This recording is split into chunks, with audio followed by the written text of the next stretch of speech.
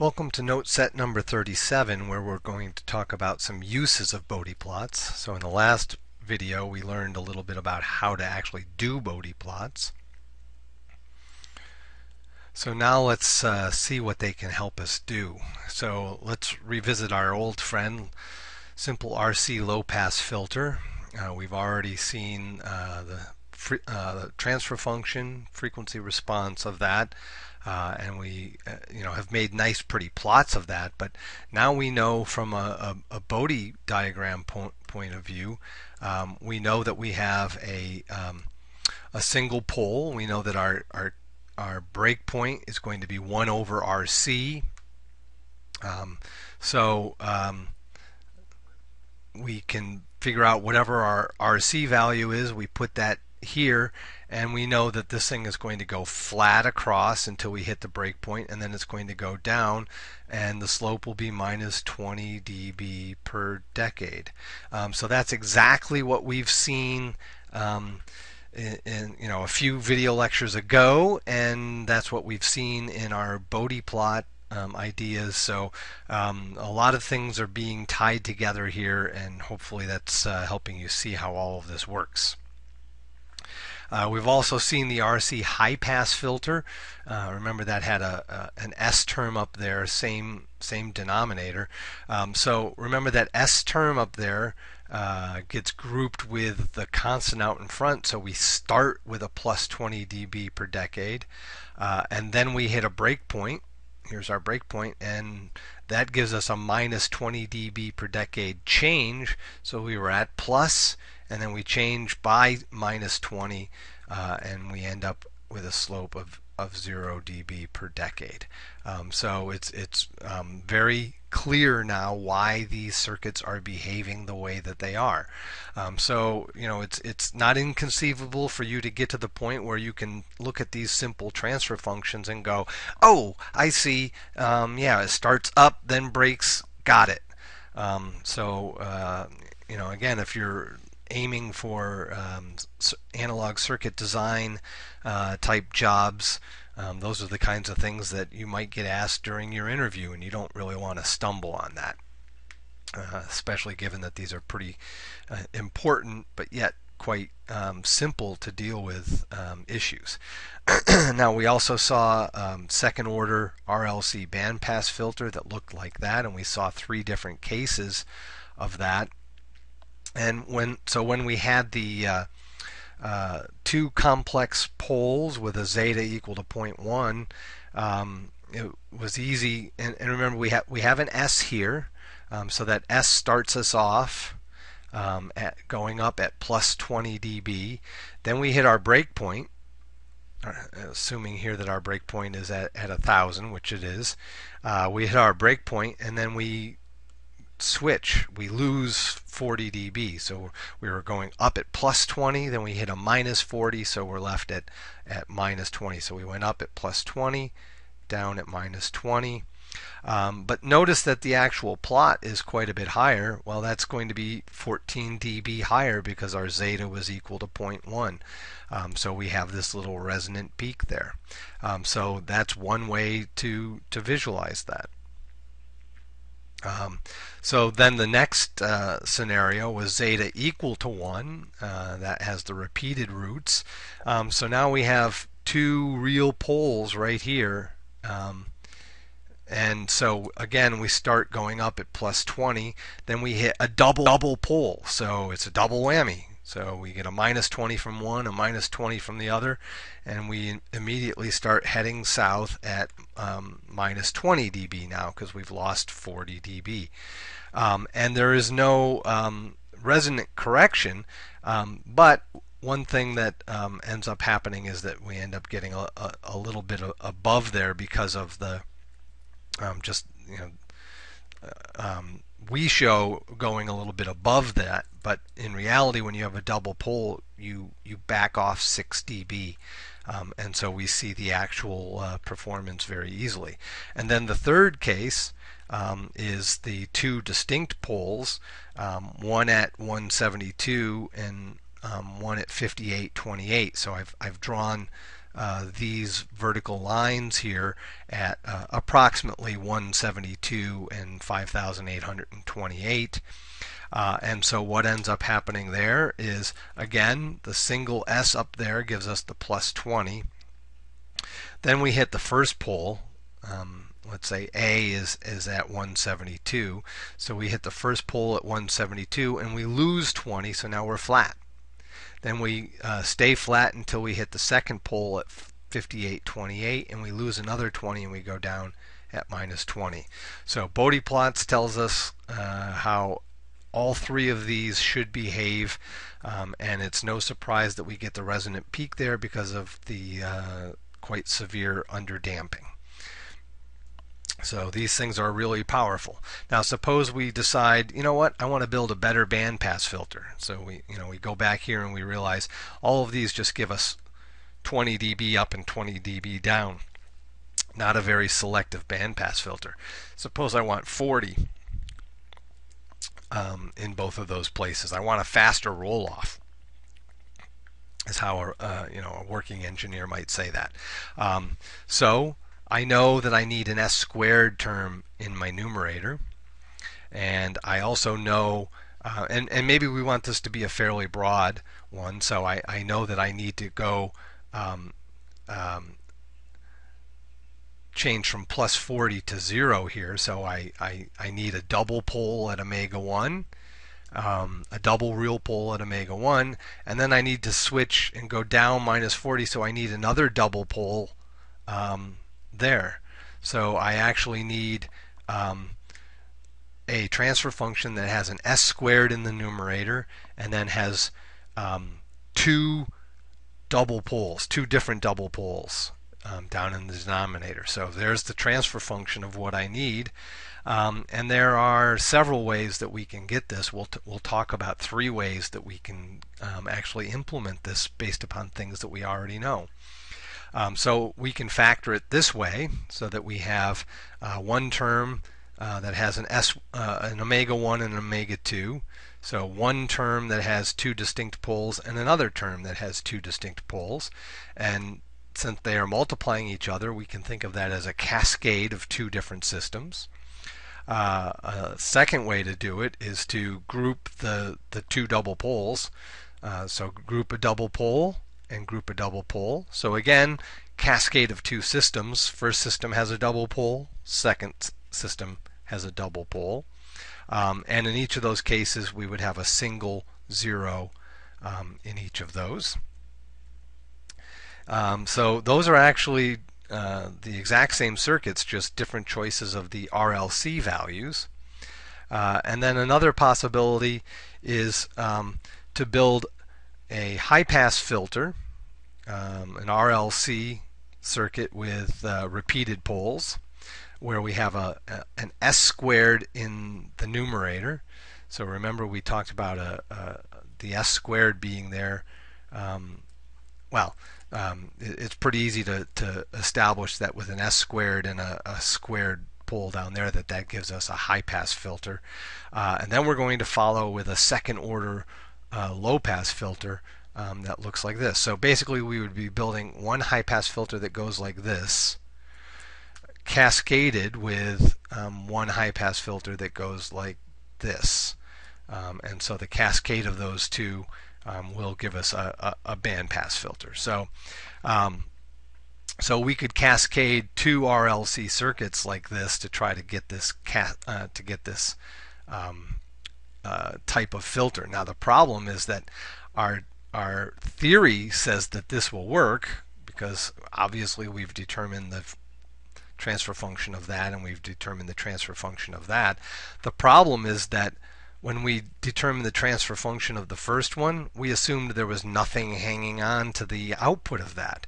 But now as soon as we put this thing here, all of these components show up in parallel with that resistor, and that then perturbs the analysis, and we would have to take that into account. So you have to be careful when cascading these passive circuits like that.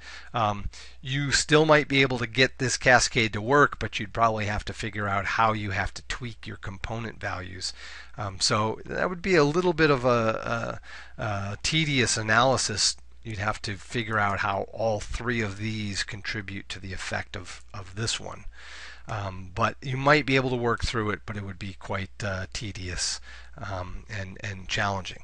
And an alternative is this idea of using an op amp as a buffer. And this is a huge idea in electronics and all sorts of circuits. When you've got one circuit, and this doesn't come from the mathematical theory we've been talking about, it comes from circuit theory ideas. You've got one circuit. If you hang this unity gain buffer here, what we're seeing is that this op amp here gives us a high, very large input impedance here. And so from the point of view of this circuit, it looks like there's close to an infinite impedance at this point. And so that's effectively like nothing is being connected there. And then on the other side, we end up with a very small output impedance or output resistance for this op amp, and so that makes it look like this bandpass second stage is being driven by an ideal source, which is what we're always assuming when we do our analysis of these things.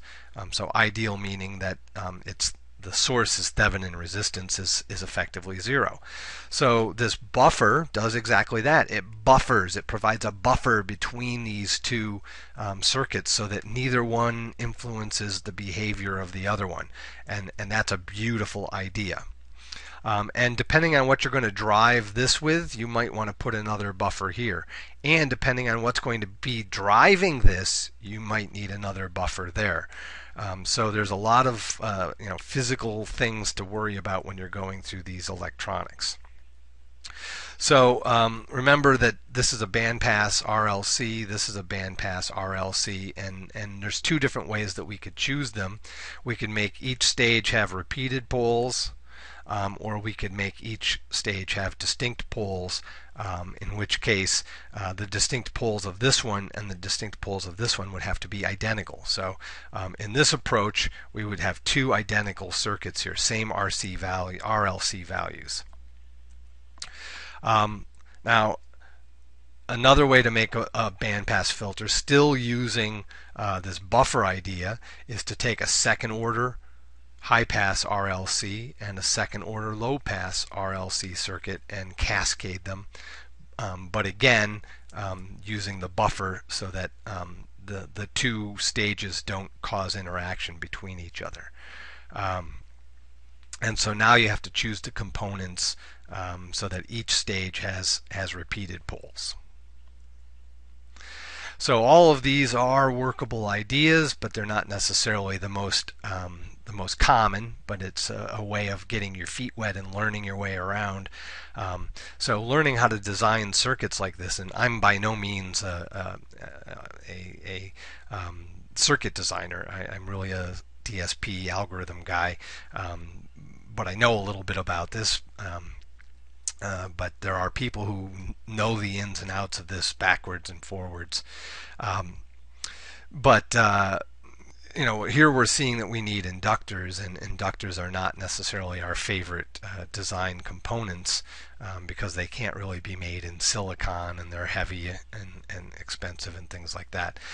So there are active filters where the op amp is not just being used as a standalone buffer, but is actually part of the filter. And these are just one possibility that I got from this link from the Maxim company. That's the integrated circuit company, not the magazine. And so this is a second order high pass structure here, and this is a second order low pass structure here. There is isolation between them because of the low input impedance of the op amp there is not causing any impact of this, and the large input impedance of this is isolating this part from affecting the first part. So you ought to take a look at these things. If you're going down that road of career path, you ought to be learning about those kinds of things. Let's look at one last design example that shows how knowing about Bode plots can help us figure out what we want. So suppose we decide we want to make some sort of treble booster for an electric guitar. Now I've not designed and experimented with this circuit at all, so I don't know whether this would sound good or not, but let's just use it as an example. So suppose we decide that we don't want any gain up to 100, and then from 1,000 on we want 20 dB of gain, and we're willing to allow to have a kind of a increasing gain from 100 to 1,000. So I've set this up. Yeah, it's kind of trumped up so that we've changed a decade. We've gone 20 dB. That's 20 dB per decade, so we're all set up to do easy Bode plot ideas. But this is a good starting point, and then once you get an initial design, you keep tweaking and refining it. So from a Bode plot point of view, well, let me back up. So A string on a guitar is about 110 hertz. So and the A note on the 17th fret of the high E string has a fundamental of 880. That just gives you a perspective of where those frequencies lie relative to a guitar. Again, I don't know whether this would sound good at all. Anyway, from our knowledge of Bode plots, we now can see that we have a breakpoint at 100 where we need to go up by 20 dB. We have a breakpoint at 1,000 where we have to lose 20 dB. So this needs to be a pole. This needs to be a 0. And we're doing things in terms of omega, so we better convert 100 and 1,000 hertz into radians per second. So we have omega 1 is the smaller, that's the 0, so we go up, then we hit the pole second, and so then it takes off that slope. So we know what our structure needs to look like. The question is, how do we get a circuit that gives us this transfer function, or equivalently this frequency response? So that's the big question. So, well, we just start playing around, and guided playing around. We say, well, I want to be using capacitors here. I want to stay away from inductors. So let's just start off playing around with a simple series combination of an R and C. So we find out what that impedance is, and we go, okay, R plus 1 over CS. We say, well, we could have gotten an R plus SL with an inductor, but we want to avoid those. But we've seen over and over that these S's down here get flopped up algebraically to become S's in various polynomials. So let's charge onward, and we ask ourselves, what would happen if we could somehow get a transfer function that was the ratio of these two different impedances like this? And so we look at this and we form that ratio, and then we do a little bit of algebra and we go, aha, there's my 0, there's my pole. But now this is just a ratio of two impedances. It's not a transfer function. We realize that's what we want, but we don't have a transfer function yet. But then, so we know how to pick the R1, C1, R2, and C2 to give us the right things. So, okay, great. So we've got this ratio of impedances, but still no transfer function. But then we go, well, okay, I know that an inverting op amp gives me a gain, which is effectively its transfer function, of the ratio of two resistances. When these are resistors, if I replace those with impedances, my gain, which again, remember, is output relative to input in terms of Laplace, that this will just be S-domain impedance and S-domain impedance. So if we plug those in, and we imagine putting that resistor capacitor series combination here and here, we'd end up getting a gain that looks like this. And that negative sign out in front won't affect our magnitude. It just affects an overall phase shift of 180 degrees. So we hypothesize, hey, maybe this is the circuit that we need.